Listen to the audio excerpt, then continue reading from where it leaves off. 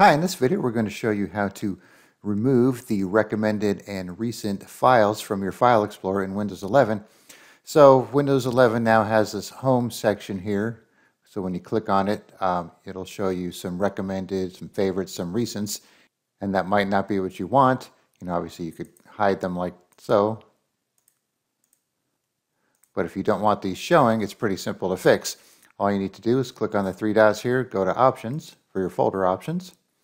And then you have all your sections down here, so you could just uncheck the ones you don't want. So let's say you don't want anything, you could just uncheck them all, and then apply, and now you can see they're all gone there.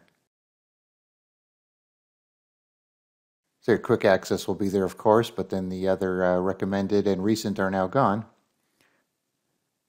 And then, of course, you could come back here and check the ones you want, or if you want to just clear the history and leave this on and just have it reset, you could come press the clear button.